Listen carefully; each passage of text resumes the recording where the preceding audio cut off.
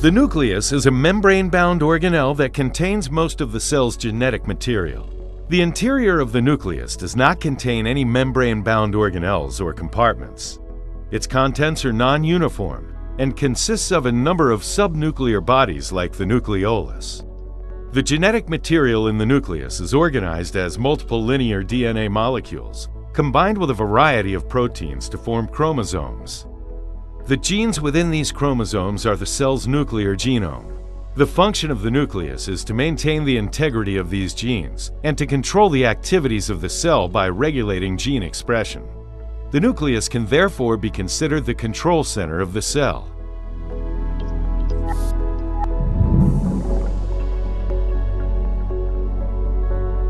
Nuclear pores are hollow protein structures that penetrate the nuclear membrane and act as doorways between the nucleus and the cytoplasm.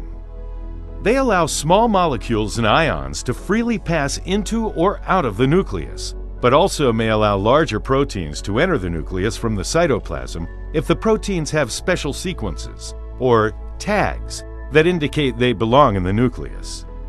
In the same way as proteins are allowed to enter, RNA transcribed in the nucleus and proteins destined to enter the cytoplasm have export sequences that tag them for release through the nuclear pores.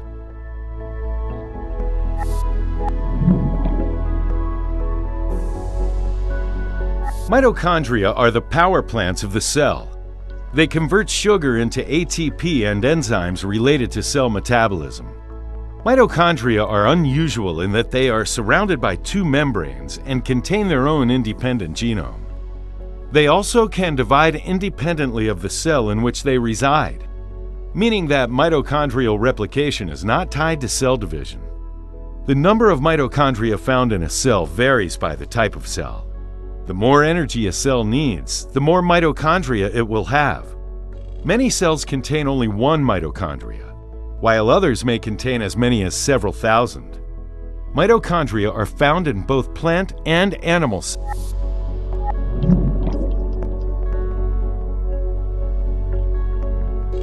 The cytoplasm is a semi-fluid, gelatin-like substance that surrounds the organelles inside the cell.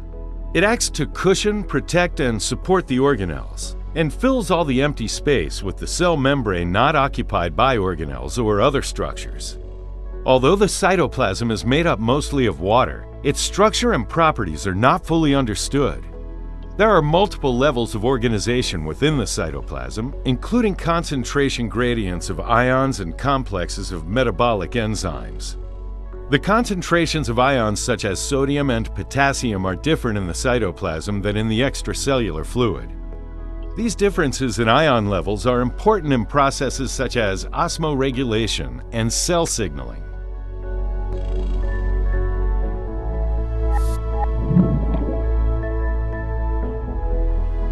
Inside each human cell, there is approximately 6 feet of DNA existing as 46 chromatin strands.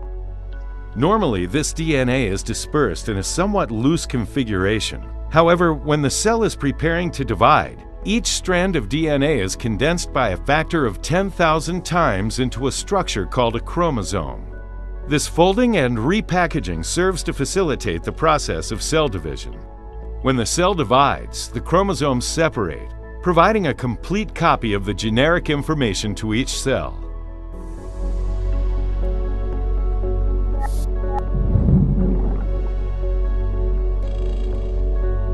The nuclear membrane consists of two lipid bilayers, the inner nuclear membrane and the outer nuclear membrane.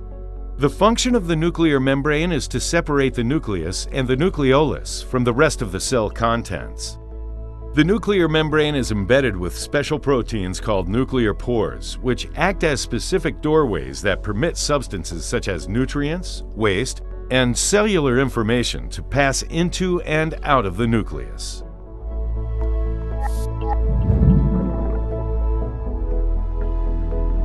The centrioles are a pair of structures on either side of the nucleus made up of 9 triplets of microtubules. The centrioles play a key role in the formation of the mitotic spindle during cell division, as well as helping determine the spatial arrangement and location of the nucleus within the cell. Centrioles are found in most animal cells, but are absent in plants and fungi.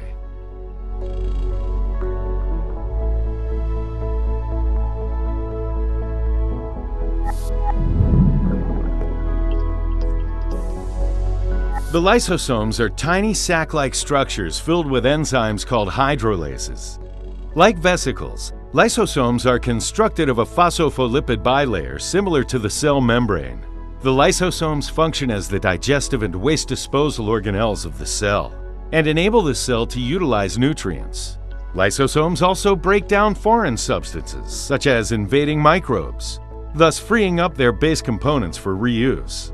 Lysosomes may act as a bandage and help to repair damage to the cell membrane caused by invading microbes. When the cell dies, the lysosomes will destroy the cell through a process called apoptosis.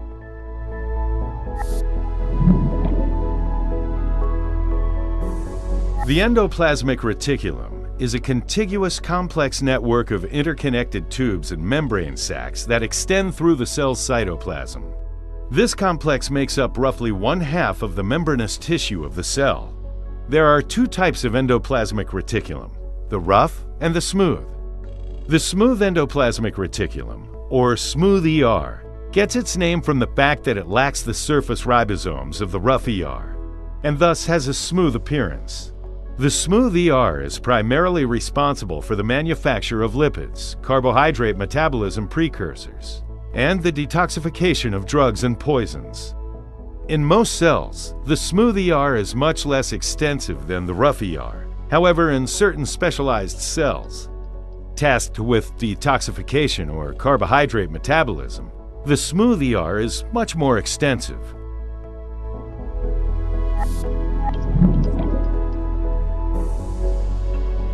The Golgi apparatus consists of stacks of folded membranes called cisternae. Each disc-like cisternae contains different enzymes which selectively modify the macromolecules that are passing through them. The Golgi apparatus's main functions are to store, modify, sort, and package macromolecules synthesized by the rough endoplasmic reticulum, and ship those molecules via vesicles to destinations both within and outside of the cell. The Golgi apparatus could be considered the post office of the cell.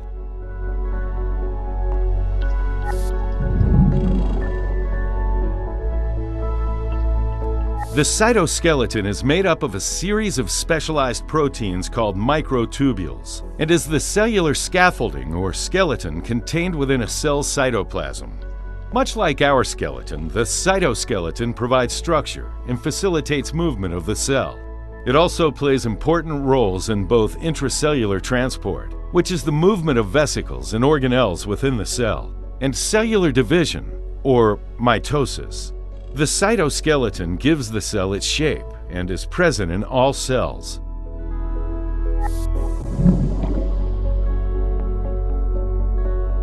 The cell membrane physically separates the interior of all cells from the outside environment. It's made up from a phospholipid biolayer embedded with specialized proteins.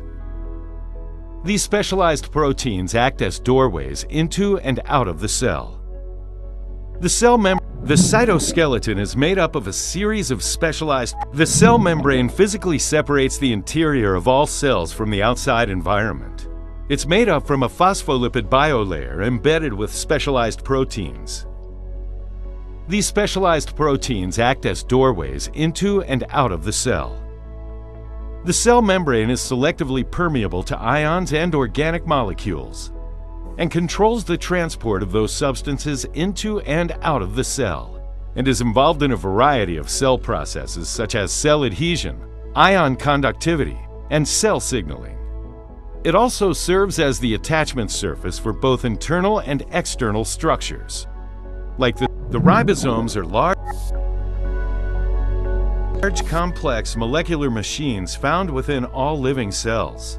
Their primary function is to synthesize new proteins by reading the instructions from a messenger RNA strand.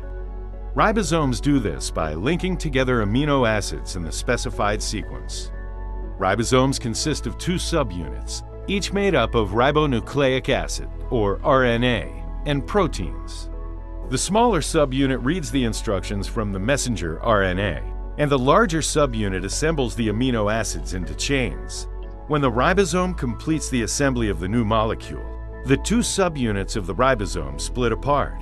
Ribosomes are the only organelle that's present in all cells, including bacteria.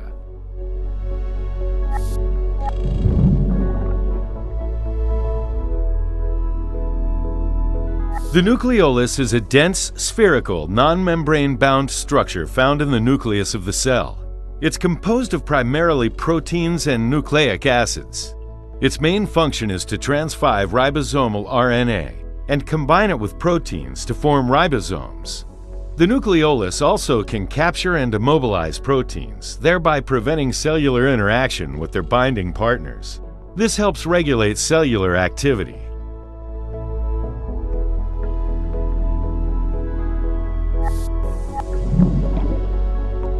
Vesicles are basically mobile storage units. They are similar to lysosomes in that they are constructed of a phospholipid bilayer, but differ in that while the lysosomes are involved in digestion and transport, the vesicles perform no modifications to their contents. Vesicles may transport or store many substances from complex organic molecules, like hormones, to simple substances, like excess water, until those substances are ready. Vesicles are basically mobile storage units. They are similar to lysosomes in that they are constructed of a phospholipid bilayer, but differ in that while the lysosomes are involved in digestion and transport, the vesicles perform no modifications to their contents. Vesicles may transport or store many substances from complex organic molecules, like hormones, to simple substances, like excess water, until those substances are ready to be used by the cell or expelled.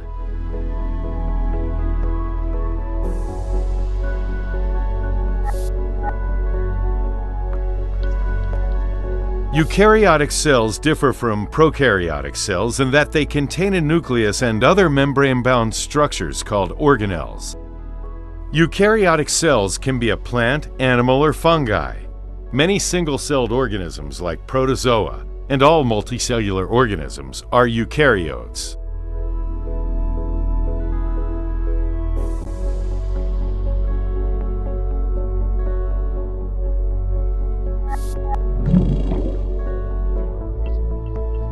The endoplasmic reticulum is a contiguous complex network of interconnected tubes and membrane sacs that extend through the cell's cytoplasm. This complex makes up roughly 1/2 of the membranous tissue of the cell. There are two types of endoplasmic reticulum, the rough and the smooth. The rough endoplasmic reticulum, or rough ER, gets its name from the fact that its surfaces are studded with ribosomes.